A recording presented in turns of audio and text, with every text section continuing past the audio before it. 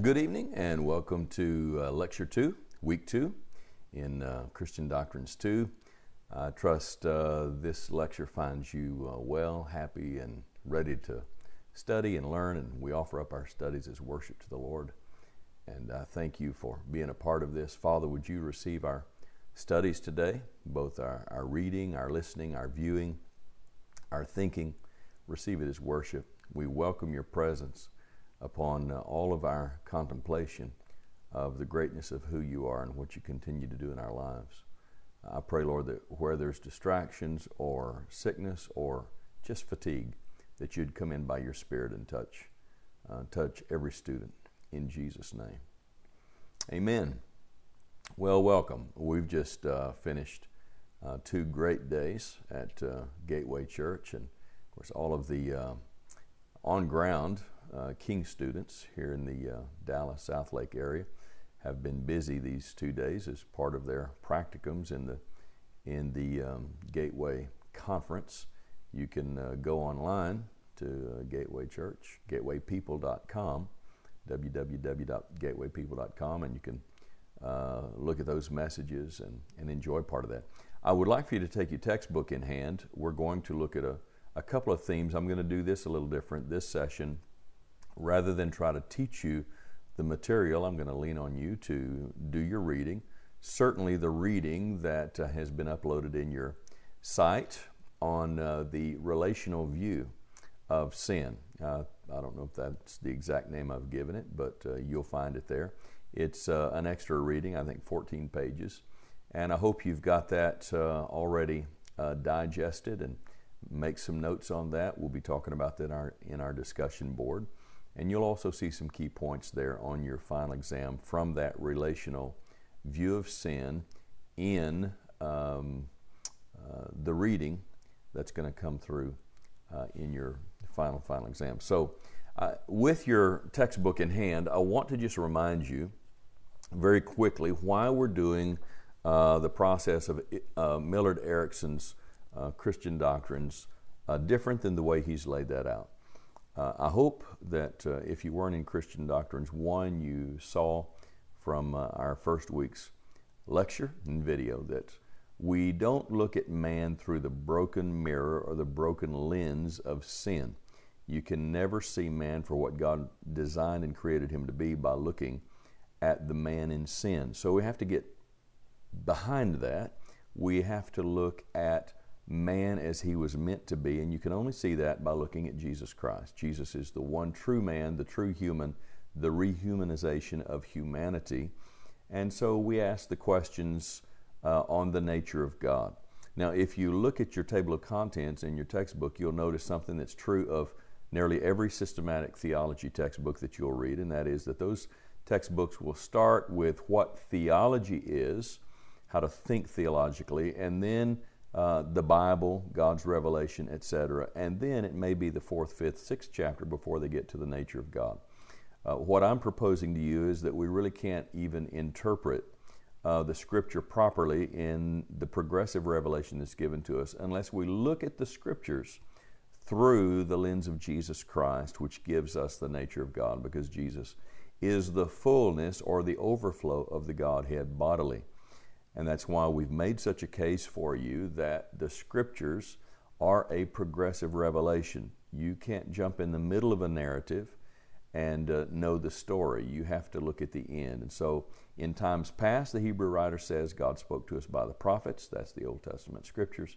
But now He's spoken to us by His Son. That is the highest revelation, the express image of God. And so we can't possibly understand the Old Testament for sure, or all of Scripture as God's revealed it to us, as we were able to handle that, unless we see Jesus as the revealer of the nature of God. If you've seen me, you've seen the Father. So what I want to point out to you, once again, if you look at the table of contents in Millard Erickson's Christian Doctrine, you'll notice that there's a lot about Scripture, and then we get to the nature of God and then the work of God. Very short chapter here on evil in God's world. That's where we're going to start. And then humanity. The problem that I have with this, and who am I to contest it, but This is what we do as scholars. You know that you become a scholar when you challenge the way scholars think. And part 5 in your book is on humanity. Well, humanity, anthropology, is stuck right in between evil and God's world, chapter 16. Then you've got humanity as 18, 19, 20. And then you've got sin as chapters 21, 22, 23. Well, we covered humanity in Christian Doctrines 1, following the nature of God, God the Father, God the Son, God the Holy Spirit, and then humanity. Why? Because man was not made broken. Man was not made in sin. Man was made in the image of God. And so if you want to study man through a broken lens, a broken mirror, you're never going to see man as God made him to be. So again, I'm trying to make a point to you to get you to think about how we can rightly perceive the nature of man as seen in Jesus Christ. If any man be in Christ, he's what? He's a new creature. So you can't study that new creature by studying the broken lens. So we've pulled humanity out. We put that in Christian Doctrines 1, studying that in the light of the nature of God. If you want to see how man was meant to be, you have to study the nature of God, not sin, not evil in the world. Okay? And so we will need to study hamartiology, and then soteriology together, because what you believe about sin is going to determine what you think the remedy ought to be, that is salvation. So I just want to point that out to you. You notice that in the table of contents. So we've already dealt with humanity. We're going to now deal with evil in God's world, and then sin, soteriology. And I want you to hear this carefully, please. It's going to be very important that you read the textbook and all the texts that we've given to you, but in particular, these two. For week 2, you should have the relational nature of sin in contrast to what you're going to read in Millard Erickson as an evangelical view of sin from what we would call probably a Roman lens, a judicial satisfaction view, or Jesus restraining, keeping an angry God from wiping us out. So I'm going to take you very quickly through a number of slides. These are not for you to use in place of the text, but to show you what you need to be looking for in the text as you read and as you're making notes. So, evil and God's world, and we'll just begin very quickly with what I believe to be a critical statement. God's ultimate answer to evil and suffering is not an explanation, it's the incarnation. God's ultimate answer is not an explanation, but the incarnation. God chose to take evil upon himself in the form of a man, Jesus Christ. We'd have to study, and you'll need to take a look in your own studies as you're reading the text, Isaiah chapter 54, verses 10 through 55, verse 7, and we'll notice that God says, it's here, evil is here, but it didn't come from me. That's a very important statement, because if you just read the first part of this chapter, he talks about forming the one that creates or the one that destroys. But he says, it's here, the destruction's here, the evil's here, but it didn't come from me. In fact, just come to me, get full of me, and nothing by any means will hurt you. Important statement. So, I want to say to you that evil is a uniquely Christian problem, and it's our glory not to run from it. This may surprise you, but there's no other religion on the planet that has to deal with evil the way Christianity does. And I want to just take you quickly through to show you what I mean. Buddhism, for example, says this present world is an illusion, and the aim of human life is to escape it. So it's not real, it's an illusion. Hinduism would say that suffering in this life is the consequence of one's actions in a previous life. So this is how we're going to explain evil. It's something that someone else did. Marxism says the world is moving in a determined way, that is social evolution. We're rising up higher and higher. Well, it doesn't look like that if you watch the evening news, does it?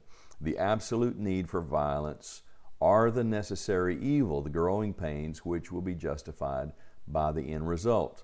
You'll see this embedded in liberation theology in James Cone, which has been popularized from Latin America now, very popular in North America.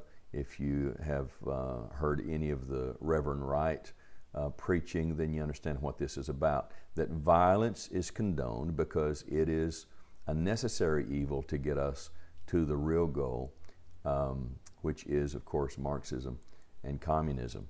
Then Islam would say the world is in a state of wickedness because the message of Allah through Muhammad has not yet spread to all people. So this will be the panacea, and this is what ISIS is about, this is what jihad is about, this is what radical Islam is about. Muhammad has said that peace is going to come when Allah is worshipped globally, and there's nothing short in Islam than a declaration that all the world will be submitted to or subjugated to Islam. So evil is not a problem. We just have to get the whole world under Allah, and then it's taken care of. It's a necessary evil. What about atheism? Atheism, of course, would say evil is not a problem because evil doesn't actually exist. There's nothing absolute. Everything is relative. Therefore, what may be your evil may not be my evil. If it's all relative, does evil even exist? Atheism says if God exists, He's all-powerful. If He's all-powerful, then He's in a position to stop evil and suffering. But evil and suffering continue. Therefore, God does not exist. Do you see the circularity in that thinking? So when it comes down to it, who's having to deal with evil? Well, there's an escapism mentality or a total disregard of the necessity of evil, except in Christianity.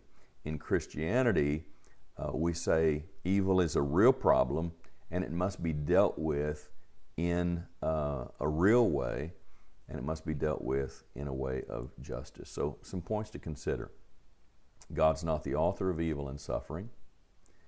We believe that. I trust that you see that through Scripture. How do we see that? Again, you look at Jesus, who is the express image of the Father. Whatever Jesus did in His earthly life and ministry shows us what the Father did in a given situation. Jesus never put sickness and disease on anyone. Jesus never killed anyone. In fact, Jesus said, I've got all authority, but I did not come to condemn the world.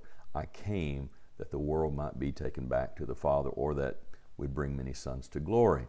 So we see the Father's loving heart through Jesus. God is not the author of evil. Though evil and suffering isn't from God, God can use it to accomplish good. We see that in Joseph's statement. You meant it for harm, but God turned it for good. We would be very wise to be careful how we make statements about God doing something or bringing something of evil or destruction in our life. Be very careful that we understand through the New Testament lens, which you won't see very clearly in the Old Testament. Through the New Testament lens, Jesus pulls the curtain back on the spirit dimension and shows us the realm of demons and what they're setting out to do. And He casts them out, gives them no permission to speak, etc. So suffering and evil is not from God, but God will use whatever we give Him to fulfill His purpose. And so we'd say the jury's still out. The day is coming when the suffering will cease and God will judge all evil. So no matter how bad the situation looks today, understand this, we're not done. God is going to ultimately show us how all of this is going to turn out. And this is the purpose for the book of Revelation. Revelation is not a book with a bunch of tormenting kinds of visions and scenes and how bad it's going to be. Revelation is quite the opposite. It says, blessed is the man that reads this book. And ultimately, to the first century church, those readers would have heard what we should be hearing in the book today. No matter how bad it might be, no matter what the circumstance might be, jury's still out. God's not done. He's going to turn this all for His glory. And in the end, He will receive glory and be praised. So, some more points to consider. Evil's worst will pale in comparison with the glory of God yet to be revealed. And then both evil and good reveal what is in us. And of course, this again, God drawing us to Himself. He wants our hearts more than anything else. So these things will refine us and reveal what's in our hearts. So the key to sorting through our responses to evil and good is to ask God, what do you want to say to me to teach me about who I am as revealed in my response to what has happened? I want to just say to you again, this is a key to growing in spiritual maturity and your life in God. Turn every word, every circumstance, every situation in your life into a conversation with Abba. Turn it into a conversation by asking Him questions. Even if He gives you a revelation, if He gives you a word, a verse of Scripture jumps off the page at you in your devotions, don't just say, oh, praise God, I got a word from God. No, turn it into a conversation. Father, what else do you want to say to me about this? How do you want to work this into my life? What do you want to do in me that makes this verse so powerful and so necessary for me today? And then listen some more. God is after conversation with His children. So what is it about God that we see in the Old Testament? We covered this last week, and so I just touch on this as a reminder. 3 thoughts to ponder. The first has to do with God, the second with culture and context, and the third with how we understand Scripture itself. Okay, 3 thoughts. Number 1, God meets us where we are. Does this sound familiar to you? Humans hide, but God comes calling. The stunning part of the Abraham-Isaac story isn't that God asked him to kill Isaac, but that Yahweh shows Himself to be the God who will provide His own sacrifice. I'm not the God of Molech like the one you've been serving. I am the provider. I'll give you what you need. So He's revealing Himself as something different than the pagan God that Abraham's been serving. Secondly, the world of the Old Testament is far different from our own world. And then the third, the Old Testament is not the last word on God. This should be still fairly fresh in your thinking. When we read the Old Testament, we must ask, where's the story going? And the answer is always Jesus. In the Old Testament, God is always the hero. Where is it leading us? It's leading us to Jesus, the Son, who is the perfect express image of the Father. Jesus, the Word who became flesh, is the last word on God. If you've seen me, you've seen the Father.